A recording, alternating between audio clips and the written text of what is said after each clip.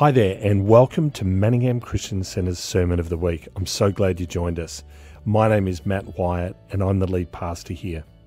My prayer for you is that as you listen, you encounter God and find this message practically helpful. It would mean a lot to us if you were able to rate and subscribe. This not only lets us know how we can serve you better, but also spreads the message to those who need to hear it. Hey, thanks so much again, and I look forward to catching up with you later. Bye.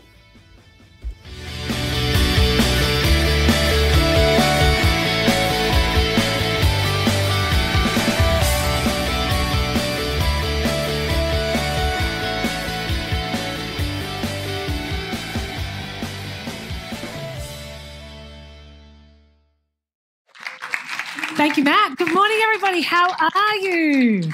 Oh, thank you. Thank you. You can all have a seat. Get comfortable. Not too comfortable.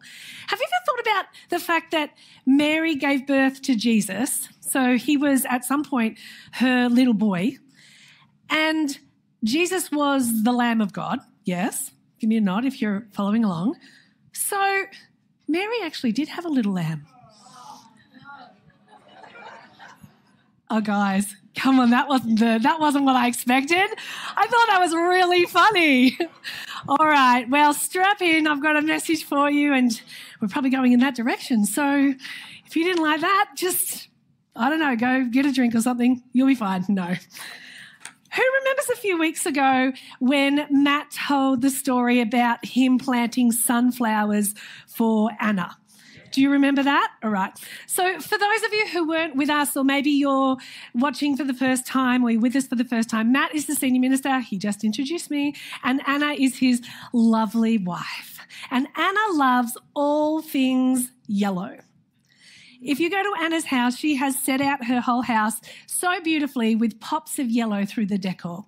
It's really lovely. And one of the yellow things that Anna really, really likes is sunflowers.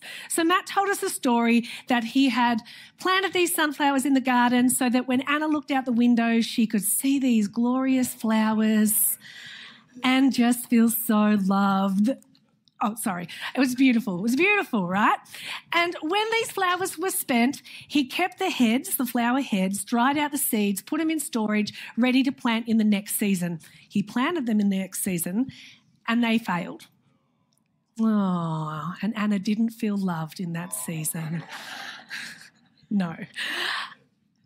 So I haven't talked to Matt a heap about this, but when I heard this story, I started to think, well, yeah, I think I know what's happened here. Did you know that a lot of plants and seeds that you buy commercially in the nurseries are actually genetically modified so that they won't go on to produce viable seeds? Did you know that? They're actually called seed terminators, and it's a technology called, and I want to get this right, it's not that. It's not the T1000. Genetic Use Restriction Technology, all simplified to GERT. That's probably the only time I'm ever going to use that acronym in that moment. But basically, these seeds that are produced from the flowers or the fruit that people plant in their gardens are designed so that when they die and dry and hit the ground or get put in storage, they're actually not viable. They're sterile. They will not produce another plant. And if they do, some of them do, but that plant is much weaker. It won't fruit. It probably won't flower. It's unlikely to survive. It made me think of the parable of the sower. You know, in the parable of the sower, Jesus is talking, and he's talking about a farmer who goes out to his field and he throws his seed out to plant his crop, and some of that seed goes on the hard path, some of it goes into the rocky soil, some of it goes into an area where there are competing weeds and thorns, and some of it lands on fertile ground. In this story, in this parable, there are three focus points. The sower. Did that work? Oh, there we are. Good. Thanks, Jack. Jack's my backup plan because I'm not good at this. So there are three focus points in this. There's the sower, the seed, and the soil. The sower represents God, who does sows truth into our life, but it also represents us who are sharing the message and the truth of the gospel, yeah? So we also sow seeds. The seed is God's word, God's truth, and the soil is the condition of our heart to receive that truth and whether it's going to take root and ultimately fruit in our life. I don't think I've ever really thought about this parable in terms of I don't think I've ever really put myself in this parable. It's probably not a great thing to admit from the platform, but it's amazing how you can hear the same Bible verse or something over so many times. I was brought up in the church, so I've heard this parable a number of times, and yet God can drop a new truth into your life around it. I love that the word is dynamic and it is alive. But it made me start thinking, when I sow seeds, now, I cannot change the truth of God, but I can certainly pick and choose. Oh, before I move on, actually, Matt, are you filming me? Looks like it. That's okay. Through the next season, and so your wife continues to feel loved, these seeds are heritage seeds. They're Van Gogh sunflowers. Let me show you. Was the picture that I skipped. All right, they're from Diggers. So when you plant these seeds, Matt, they have the genetic material to go on and produce good fruit. So I just wanted to sow that into your marriage. They're Van Gogh. They should be big. I think they inspired the famous sunflowers painting. Oh, wow. Those exact seeds. That's what I'm saying. All right, sorry, we get back. Let's get back on track. Good. So it does make me think about how I sow and what I sow into the community, into my children's lives, into my friends and family's lives, right? Because we sow by the very act.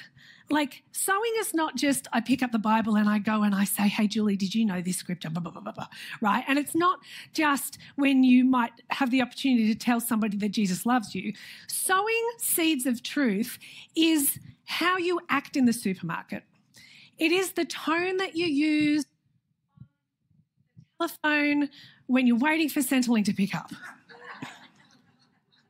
It is how you respond in the car when somebody steals your car parking spot. So it is actually your words, your choices, your tone, your presence, okay? We have an opportunity to sow and send out messages all the time. And in thinking about seeds and modified seeds that are actually unviable, I guess it makes me think about what seeds am I sowing? Am I sowing the seeds of truth that are biblical and please God's heart, that will go on and take root and fruit in somebody's heart if the condition of their heart is right? Or am I picking and choosing the truth that I want to prioritise in my life? Am I going about kind of diminishing some of the standard that God would hold for me? Now, don't get me wrong, God is not punitive, but he does set out a pretty high standard in his word. If we look at Matthew, he starts talking about the 10 Commandments, and he starts saying, you've heard that you shouldn't murder people. I hope that's not news to anyone in the room. But that is the base standard, okay? But he goes on to say that if you hold a grudge in your heart against your brother, or he says if you call him a fool or raca, which is another word for like fool in the times, that anger in your heart is equivalent to murder. He doesn't look at murderers and hateful people and go, oh, you're better than them. He just goes, you're carrying hate in your heart. And he also talks about lust. He says, you've heard that you shouldn't enter into adultery, a relationship. If you're married, you shouldn't go and have a relationship with someone else. I mean, who's got the time? But you shouldn't do it, right? But you might think, well, I'm not going to go cheat on my husband, but I do like to look.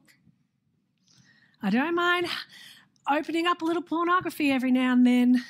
I don't mind entertaining thoughts in my mind of what it might be like to date Chris Hemsworth.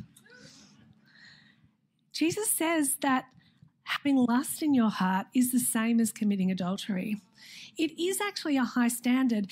And when I go through my life, when I go to the pub with friends to have a few drinks, there is an opportunity there to hold a standard or to prioritise maybe the relationship with my friends.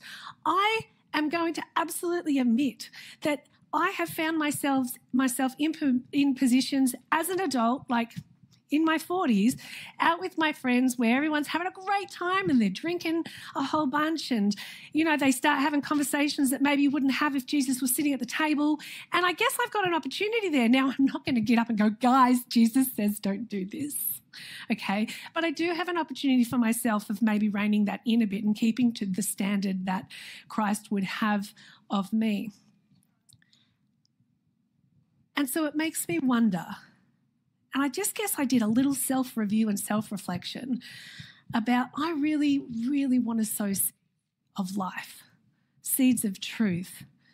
And it goes so far beyond my words, goes so far beyond what I post on Instagram. It's my whole life that is hopefully a message of the truth of Jesus.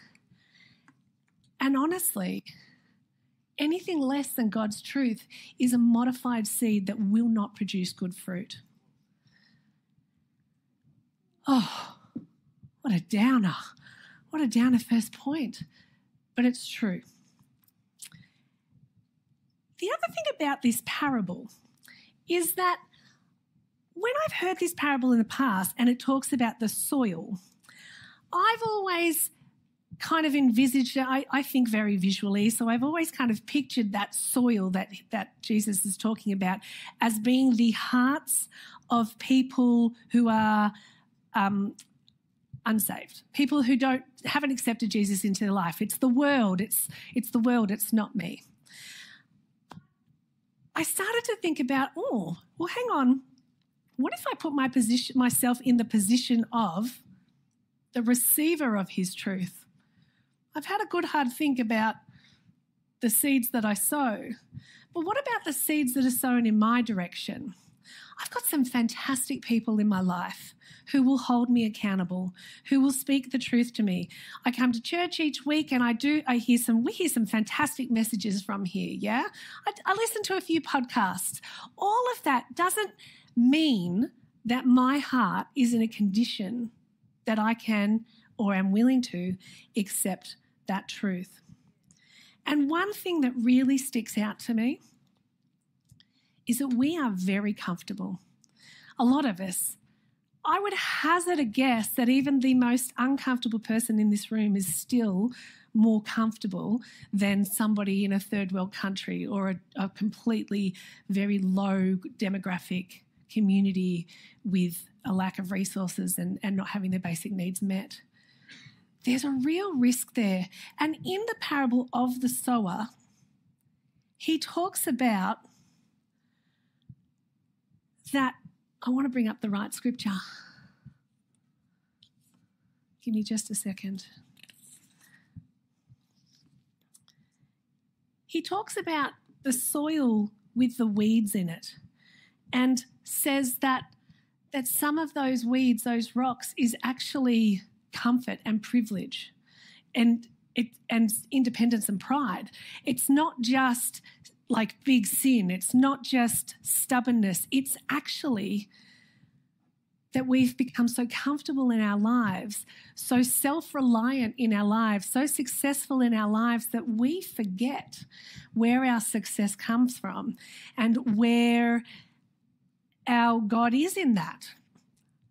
I've put together a little visual for you, and I'm going to read out from Deuteronomy.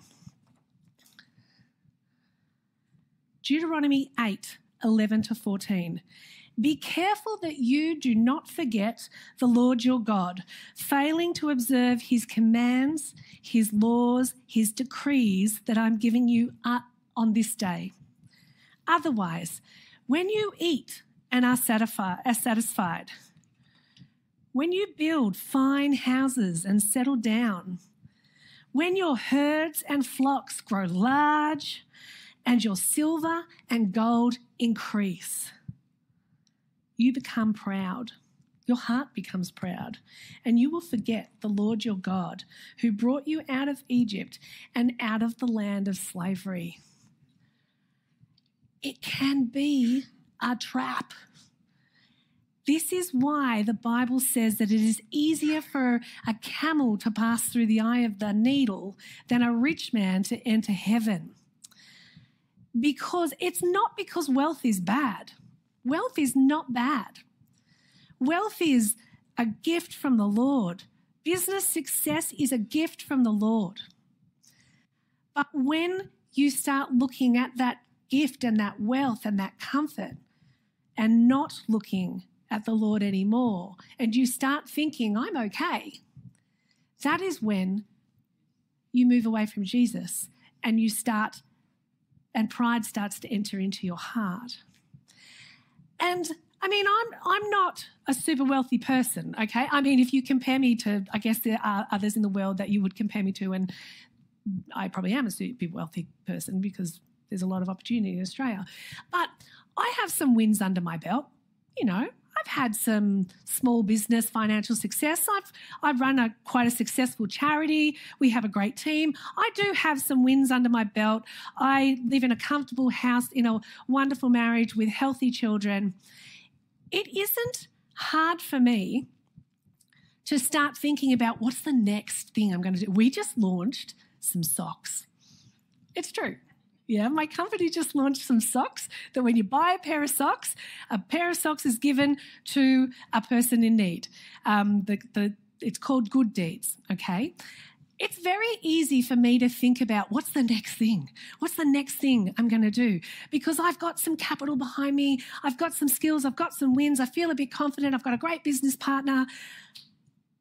But do I sit back and go, Lord, what actually is the next thing for you that you think I would do? What's the next step for CareNet? I know what I think in my mind and in my skill and my, knowledge, but do I have that moment where I turn to Jesus or do I forget? Do I forget because now I feel like I can do this by myself? There's a lot about our lives that we think we can do by ourselves, and there is a lot about your life that you should do kind of just using your common sense, right?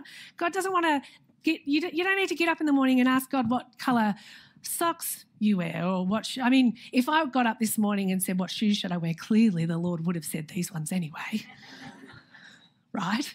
But there are things, but we get comfortable. Do you know what I'm saying? We get comfortable. We take our eyes off the Lord. We forget that the good things that we have actually came from the Lord. The other thing is, wealth is an incredible buffer between us and consequences. I've had a speeding ticket or two. Sorry, Sam. And the worst thing is that my car is actually registered to Sam's name. So he always knows, and then he transfers those points over to me. And I'll be honest and say that when I get a speeding ticket, I'm like, no, I don't want to pay that money, right? And my points are okay. I don't get that many speeding tickets. But I don't actually stop and think about the fact that I broke the law and that the law exists for a reason. And part of what God asks us to do is abide by the law, his law and the law of the land. And do I have that moment of repentance where I go, oh, I am actually sorry that I did that? I don't think I do. I more think about I don't want to pay that money, and then I pay it and I go, because honestly, the fine is it's not comfortable. Like it's uncomfortable, but it's not life-changing for me.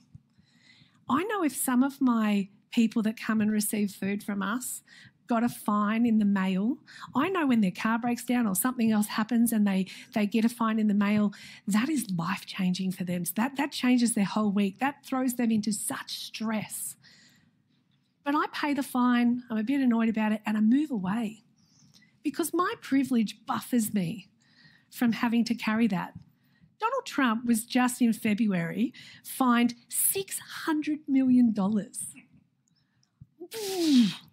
If I get fined even $1 million, I'm probably on my knees praying, Jesus help, right? He got fined $600 million. But he is worth, I think Forbes says he's worth $7.7 billion.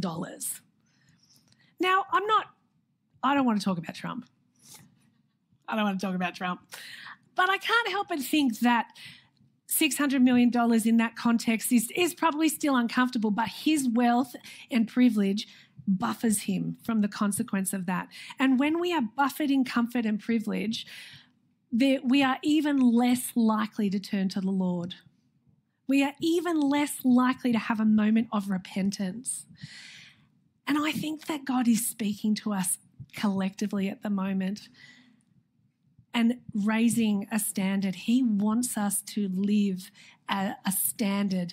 He wants the community to see his glory. He wants us to sow the actual truth that will bear good fruit in people's hearts. And for us to do that, we have to make sure that our heart is the good soil.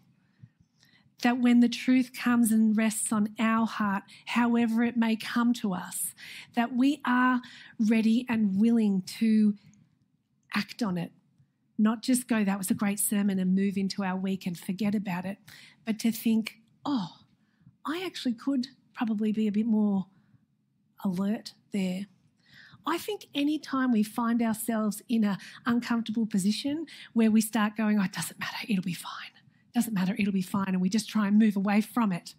Maybe we would be better to have a moment where we turn towards Jesus and say, Jesus, this is uncomfortable, what is it? Maybe you need to repent. Maybe he has something to tell you about the next step. But we are so socialized to avoid discomfort. Move away from discomfort at all cost. The world would tell you if it feels good, it's probably fine. Well, I'm here to tell you if it feels good, it might be fine, but if it feels good and it doesn't line up with the word, it's not fine.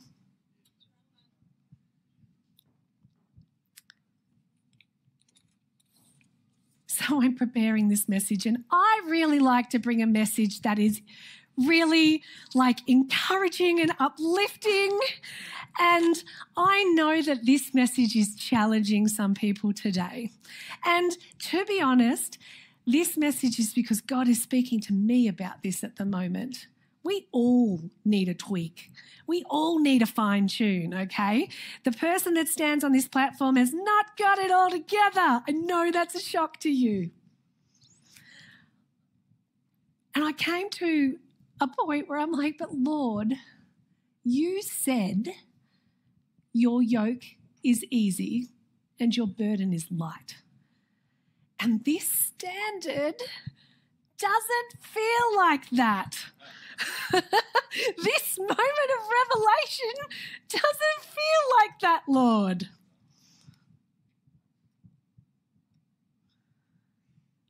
But there is good news.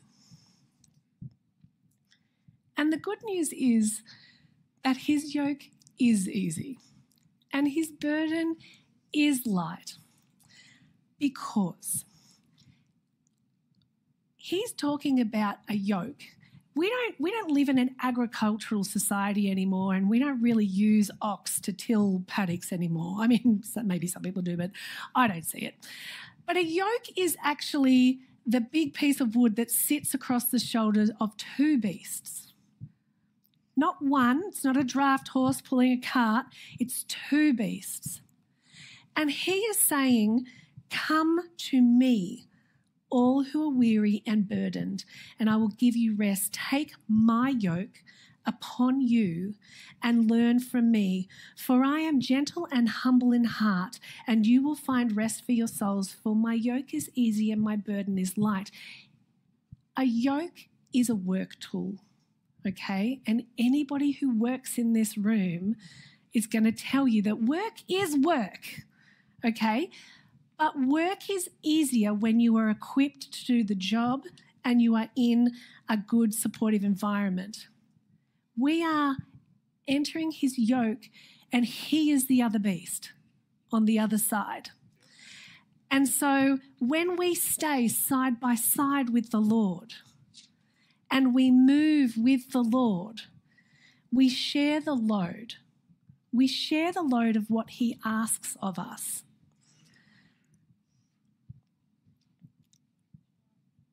But interestingly, in a yoke, one is not doing more work than the other.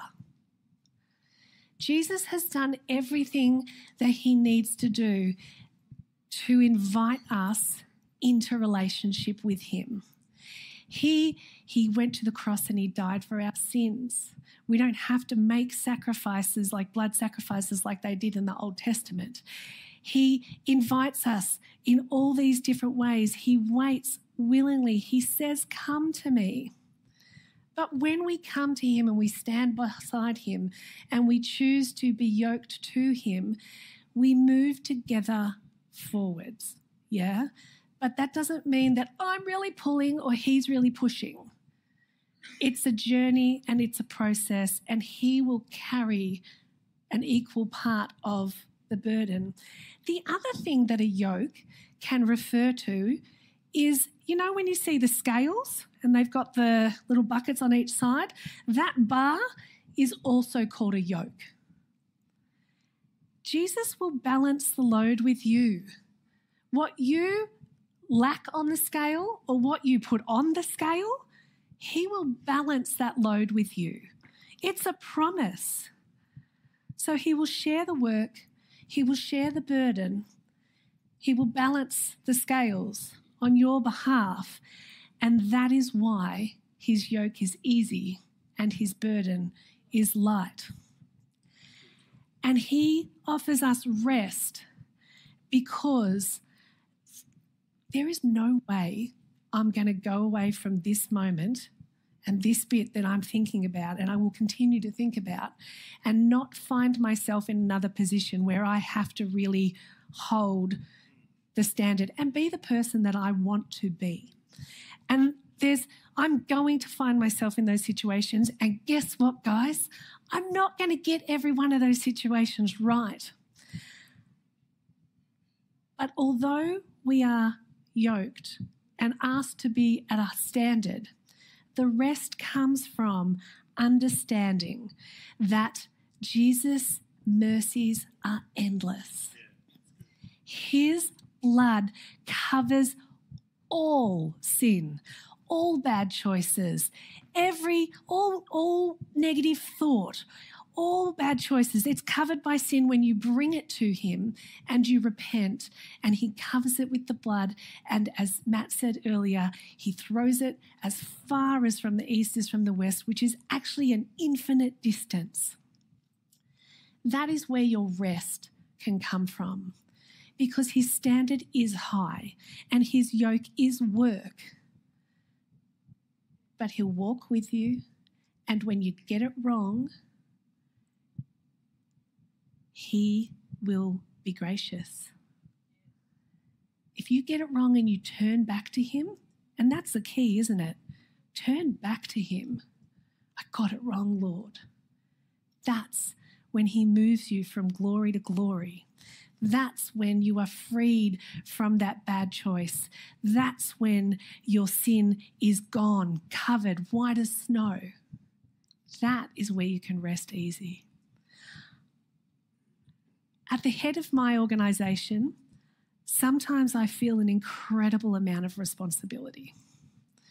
I have staff, I have hundreds, if not thousands of people depending on the food supply, and I don't have a lot of control over that food supply. And sometimes the weight of that is really stressful, particularly when funding is short, food supply is short, and the people just keep coming, okay? What gets me through is knowing that I'm not alone. But also, What gets me through is knowing that when I make a decision on behalf of this organisation to try something new, I'm probably going to fail at some things. Yeah, we've had some failures this year.